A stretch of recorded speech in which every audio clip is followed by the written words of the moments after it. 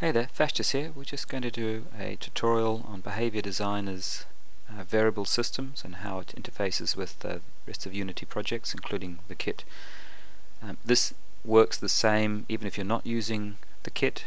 If you're just using your own Unity code, we end up with much the same sort of system. Now, basically we have three different variable systems if you're using OPSIF Behavior Designer to do your behavior tree AI. If we look at a behavior tree, the first one you've got is a bunch of local variables, or dynamic variables they call them. These variables are unique for the behavior tree and for the instance of the behavior tree.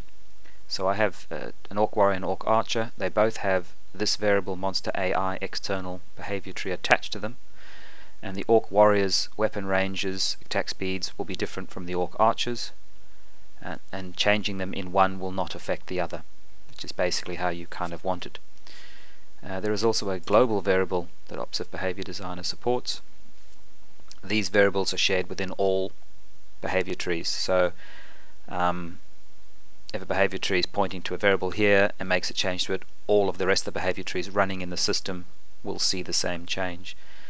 That could be used for something like, you see you have a targeted player here in the local variable.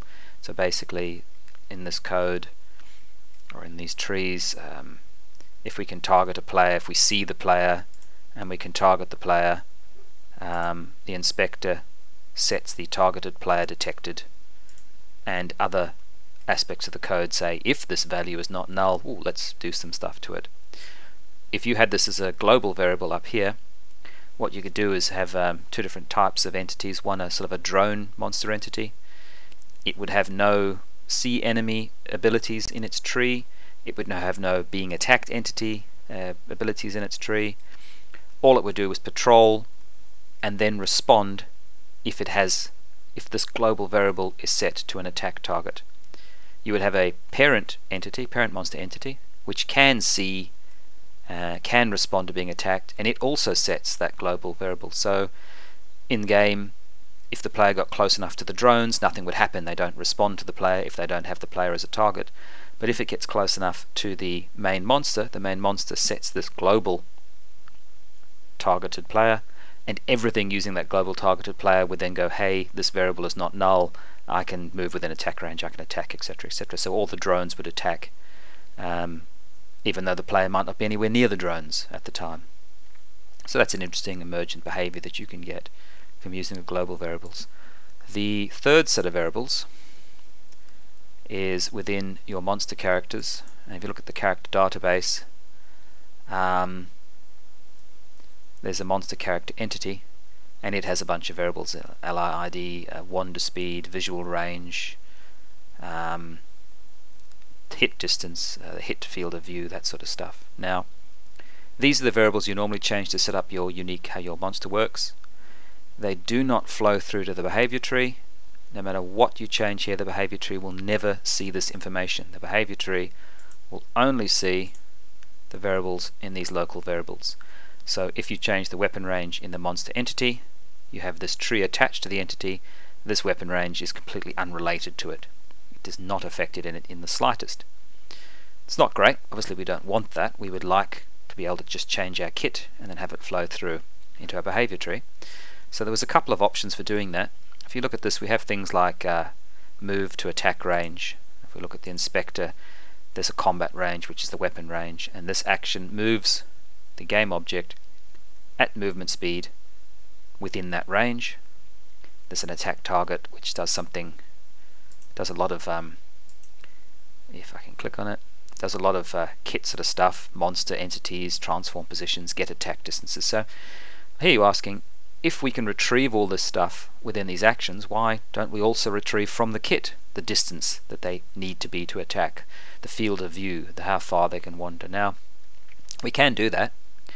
We can change the get attack range to actually only go within the distance set to the kit entity.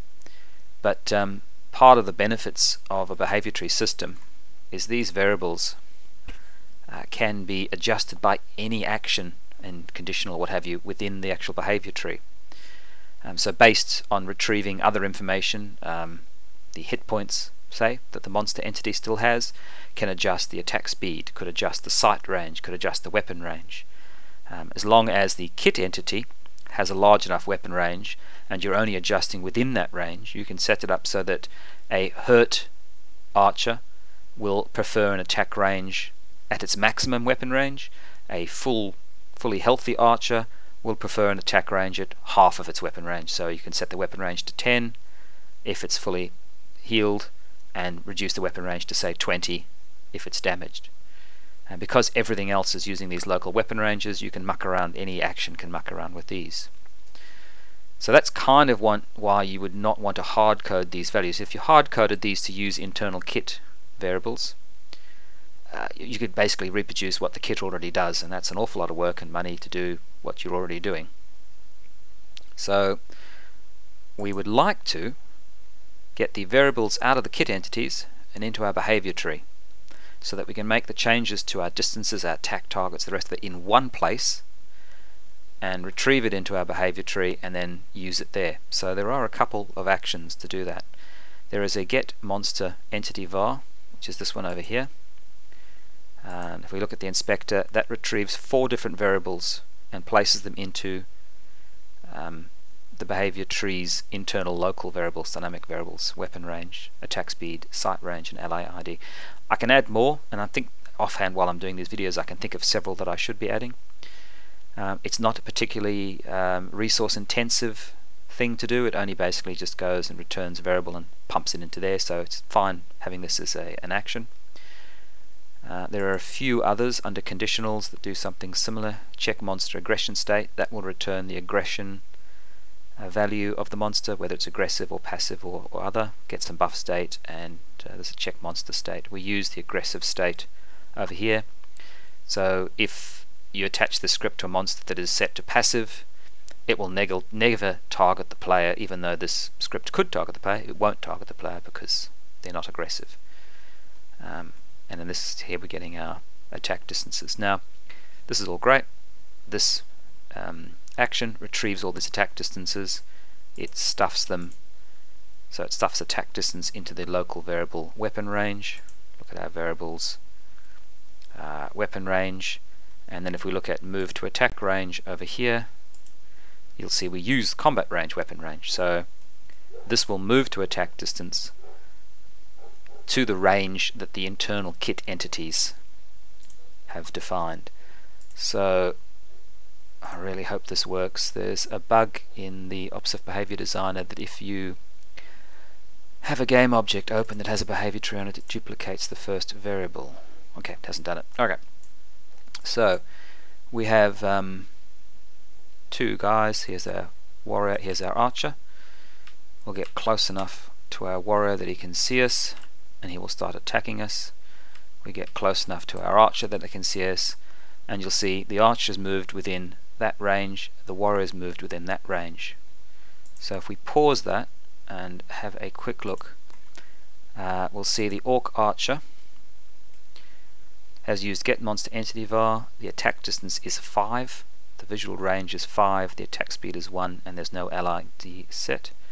But if we have a look at the orc warrior, same script, the attack distance is 1.5, visual range is 5, attack speed is 1, and if we check our entities we'll find these are the value that's in the entity. So the rest of the script will use the OPSIF Behavior Designer's local variables, and the local variables were taken from the kit entity. Should prevent any issues. Initially when I sent these demos out, I had everything running on the archer, and if you dragged the scripts and put them onto a warrior, the variable that I'd chosen for weapon range for the archer, which was basically a hard-coded local variable here, was too large for a warrior. So by using these actions, you grab the variables out of your entity, load them into the local variables here, and then the rest of your behavior tree can use them. Definitely, as I said, get monster entity var can use more functions. I think definitely field of view could be another one. If anyone feels there's more that need to be added, when you look at the inspector of this, you do not need to retrieve all of these. They're optional. If you just don't set it, it won't retrieve the value. Now If you look at this little dot here, this is how you set your variables. So pushing it once, it's now li_id is now a hard-coded value. At this point, would never do anything. It's pretty worthless. If I click that, and I can get a drop-down list which will allow me to assign this value here that comes out of the action into a local variable. You can create a new one by clicking on the dynamic. So that's the basics for variables. If anyone's got any questions, let me know, and I'll try and write up this sort of in a bit of a documentation too on the website, because I feel this a bit of a sticking point for a lot of people. Anyway, have a good one. Cheers.